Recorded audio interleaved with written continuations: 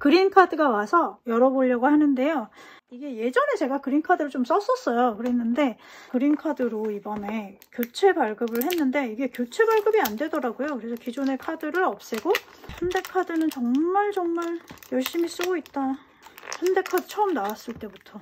예전에 제가 써봤을 때하고 기념품이랑 패키지가 달라졌네요. 예전에는 뭐가 왔었냐면 금색 이 볼펜이랑 그린색 수첩이 왔었는데 썩 뭐 필기감도 좋지가 않고 이래가지고 잘 안 쓰게 되더라고요. 이게 잘 잡히지도 않고. 그런데 이렇게 와서 훨씬 좀 쓸만하지 않은가 싶네요.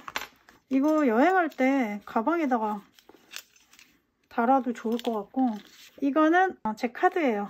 메탈카드를 별도로 하나 더 만들려면 10만원의 수수료가 더 들어갑니다. 메탈카드는 그냥 없어도 되겠다 싶어서 그냥 플라스틱 카드만 하나 받았어요. 좀 이거 재질도 느낌이 좀 달라진 것 같고 색깔도 좀 달라졌네? 나 옛날에 쓰던 거 어디 있는데?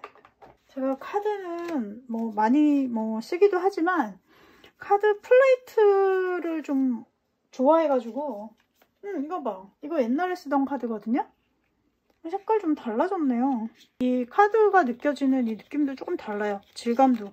여기에 있는 My First Luxury라는 그 슬로건에 맞춰서 더 어린 층을, 젊은 층을 겨냥한 것 같은데 어쩌지? 나는 좀 늙었는데. 그 다음에 이건 뭐 설명서겠지? 아마도? 아, 이게 수첩이거나. 예전에 수첩도 나 어디 있을 텐데. 수첩을 찾다가 예전에 가지고 왔던 패키지를 찾았어요. 이 안에 들어있나? 이걸 왜 그대로 놔뒀던 거지? 이걸 왜 여태까지 가지고 있었지? 그 초록색 수첩은 어디 있는지 모르겠어요. 아, 찾았어! 네, 제가 참 이런 약간 지류를 되게 좋아해가지고 이런 수첩이나 종이류를 잘 못 버려요. 다른 거는 잘 버리는데 이걸 또 가지고 있었네요. 쓰지도 않았네? 그냥 꽂아놨었어. 또 달라졌죠? 이렇게. 프렌들리하게 느낌이나 색감이 바뀐 것 같아요. 이 고무줄이 마음에 드는데? 아, 이런 스티커를 주네? 예전에는 이런 스티커는 안 줬었는데 요즘에 현대카드가 이렇게 스티커를 잘 주더라고요.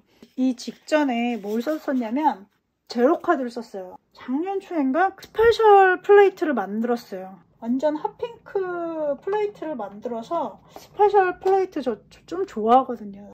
이렇게 지로카드가 원래는 이게 흰색인데 지로카드도 되게 정말 연회비도 싸고 되게 좋아요. 지로카드도 되게 잘 썼는데 사용 패턴이 제가 호텔 예약도 많이 하고 많이 다니니까 그래서 그린카드로 바꿨습니다.